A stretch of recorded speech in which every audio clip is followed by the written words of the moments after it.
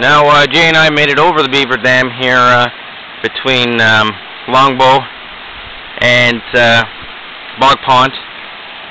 Basically, Anthony and Adam, they're putting on their water shoes and dragging the canoe over the dam to avoid that 430-odd portage, 300-meter portage. So sometimes it's worth a risk trying to bypass, but you have to keep in mind that some rivers don't always necessarily follow the portage. So, and here they go. The water was nice, wasn't it? A little chilly, but it's our second night in Algonquin. It's May 28th. Just entering Bog Pond.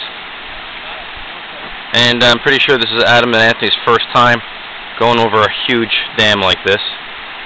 So hence the recording. The bugs have been... Sure am, buddy.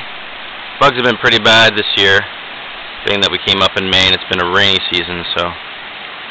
There we go. There they go. You can see the embankment there. Canoe tips coming up. Bam, just like that. Thank goodness for Kevlar canoes. 45-odd pounds.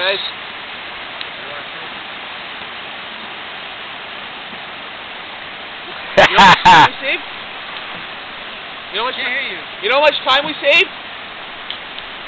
What? You know how much time we saved? Yeah.